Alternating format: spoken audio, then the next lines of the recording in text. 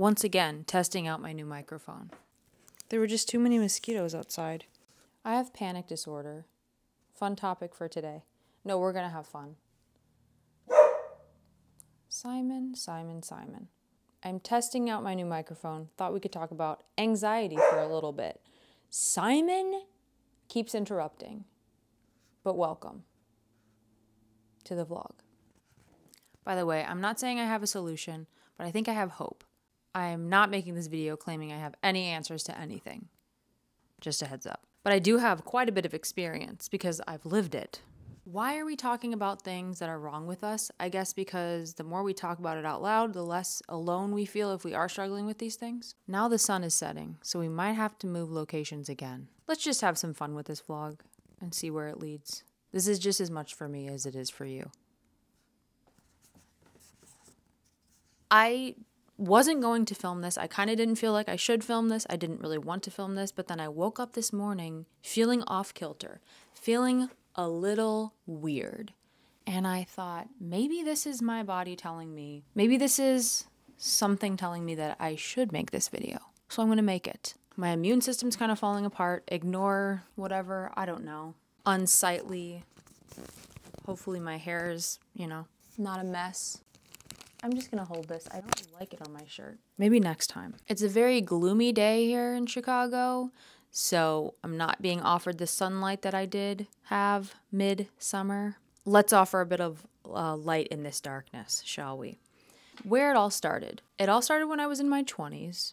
I had always been a worrier, hypochondriac, anxious. I was an anxious kid, I guess. I don't know. But I never worried about my heart. I was able to drink caffeine, never thought about passing out. I never had panic.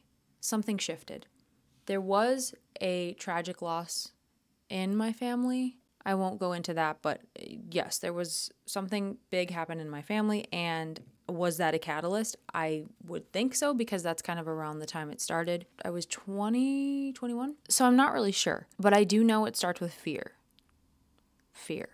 Fear is a big thing. It all starts with fear.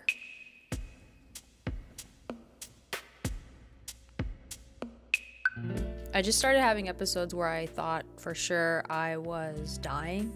I thought, I don't know, a heart attack, but something even deeper than that. My symptoms were heart racing, like really racing, hyperventilation, dizziness, difficulty breathing, tingling hands, tingling legs, tingling body, extreme nausea, I can't eat, feeling like disconnected from reality, kind of like a paranoia, thinking I've gone insane, everything looks scary, tunnel vision, if it's really bad, like teeth chattering.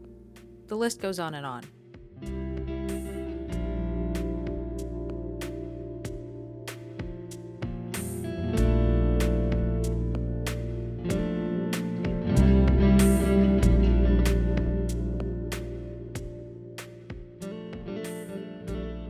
I like to keep things fun, so it's hard to have an episode be about this. But I think it can be important to talk about these things. One reason I don't want this to be a solution video is because a frustrating part about anxiety and panic disorder is people pitching you remedies, solutions, all of that kind of stuff. Because when they don't work, it feels worse. It's frustrating. And you think they should work. And if it's okay if they don't work. That's what I'm trying to say. It's okay if they don't work. Not everything's gonna work. What are some solutions you might be offered?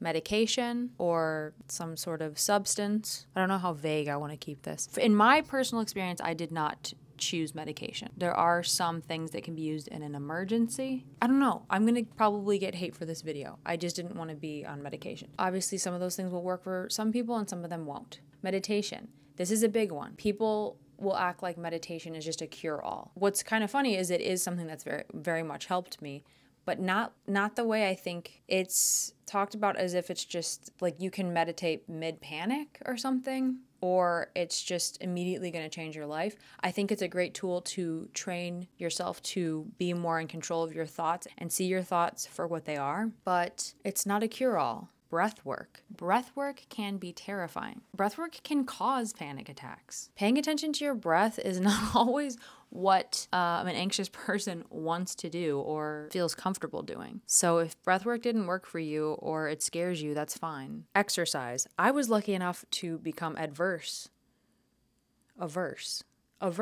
sensitive. Let's use that word. To exercise. The heart rate going up with workouts. I had some scary experiences. That sent me down a whole spiral of being worried about exercise. I'm still kind of getting back into running and those types of things. I will say going for a walk can be super helpful. Sometimes when you're mid-panic, people think like, just lay down. That's sometimes too much is going on to just lay down. You can't just go to sleep and it's all over. Here's the big one. Therapy.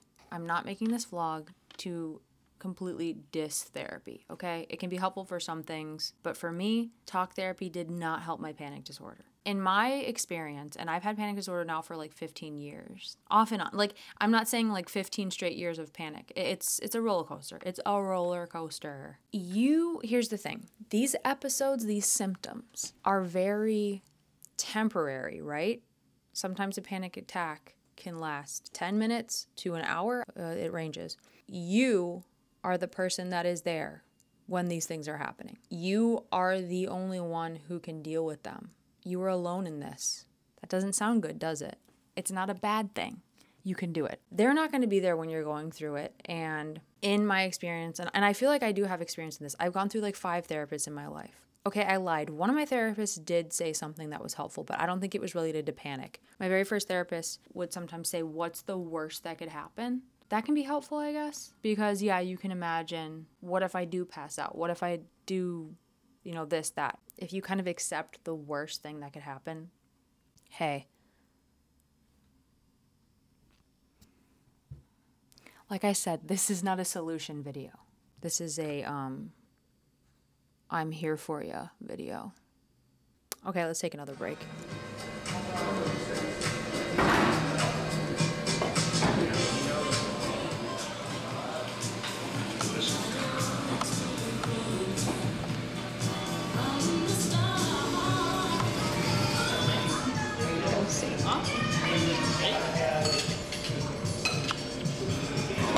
This bar spins around. The bar spins. You should just be like, the bar spins. The bar spins. Yeah. You should just say that the bar spins on the blog. The bar spins. Don't facing out and then speed it up.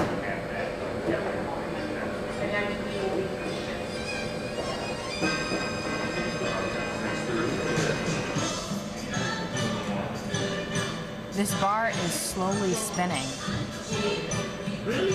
Can you tell? It's not working.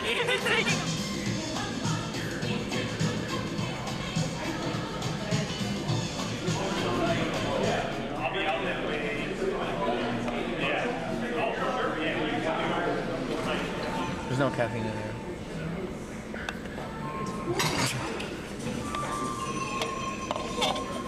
Very cool. It's very cool. Imagine not sitting at the bar. Imagine sitting in a bar that's not straight. I'm just glad he If you've watched this vlog before, you know that I am a musician, performer, singer, all of that stuff.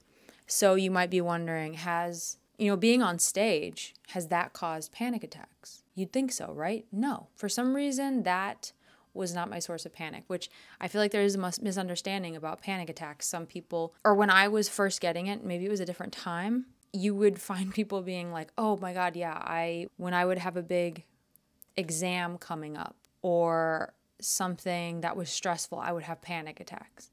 Sure, but that's most of the time panic attacks, there's no explanation for them. It's not related to anything. You could be having a good time and a panic attack will hit. My point is, yeah, I haven't had panic attacks caused by going on stage, which is weird. However, this did sort of change one show that I had to do a couple years ago. It was in a very hot, stuffy place that did not have air conditioning. It was midsummer, very warm, lights shining on you. Probably I was not dressed properly. And, when you're performing, you also work up a sweat. Okay, I guess my point with this story is you can kind of be pigeonholed as a crazy person or an anxious person or a panicky person, because I definitely overheated at that show. Combined with my anxiety, it probably was way worse. However, I don't think the people, I'm not blaming them. I don't think the people around me fully understood. Because if you haven't experienced that, all my anxious people, you get what I'm talking about. All my panicky people out there, you just don't understand. So I did get too hot, and I think everyone around me, except for a nurse who was in the audience and told me to go take my shoes off and stand in the grass outside. Thank you to her. Thank you for understanding. I think a lot of people around me thought I was just being anxious, thought I was being crazy, thought I was being me. Just, oh, she's overreacting, you know? She's panicking. It can be frustrating to kind of get that label put onto you. It doesn't define you. Panic disorder, panic attacks don't define you. Anxiety doesn't define you. Okay? You're not a weakling, you're a warrior. Did I say that already? It's really cheesy, but it's true. While I am not claiming to have any solutions, I will share what has helped me. First of all, don't be ashamed of what you're feeling. Having to hide it only adds to it. Your true friends will understand. Try to be open about it. I know it's hard. Don't be worried about perception, but trust that you are way stronger than you think. You can be scared and strong at the same time. Get smarter, become more knowledgeable about how your mind and body works. Do some research. A book that I read that actually was very helpful was by Claire Weeks, so you can look that up. Okay, meditation. If you can use it as a tool to help you see your thoughts for what they are, let them pass, separate them from yourself, know that some thoughts are just there trying to make things seem scarier than they really are, and you don't have to believe them. Meditation can be a game changer, but also be patient with it. It's not going to be overnight. Having a sense of humor. Laughter is healing. Laugh at yourself if you can. It might get really dark at points, but focus on the light. Take each bad day as part of the learning curve. It's not going to be linear. And know that you will be okay. Believe that you are capable, because you are. Stop believing that you aren't, even if you've had a bad day. Channel your pain into some form of art if you can. That definitely helped me. Most of all, it was just knowing that I'm not broken. That this struggle was not going to prevent me from living a full life or doing the things that I love. I wish it was in a cuter package. They say if you're mid-panic attack, sucking on a lemon can help, or something that's shocking to the system. So I have right here some Barnett's super sour candy. I'm not having a panic attack right now, but I just thought it'd be a fun portion of the vlog. Do I feel like putting myself through this right now? Did I have red last time? Okay. Oh boy. Here we go.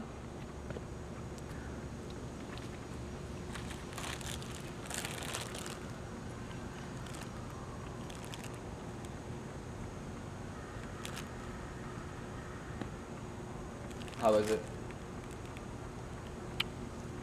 Not too bad yet. Not too bad yet. Okay. Delicious. It just tastes really bad.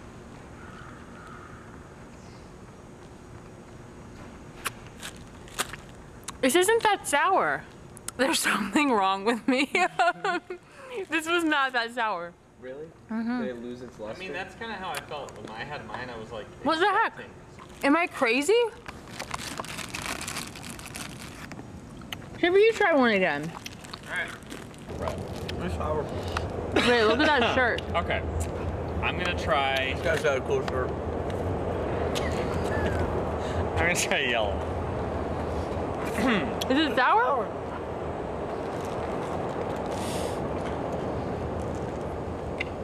Nothing will help me during a panic attack.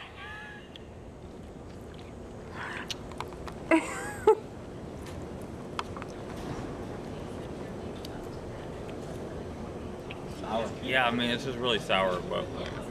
I think you need to see a doctor. People on YouTube are going like they're dying.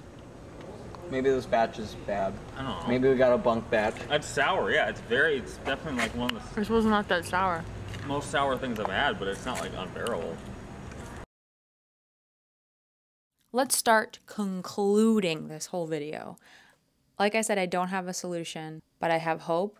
I'm not cured, per se, but I'm not so afraid. And look at me.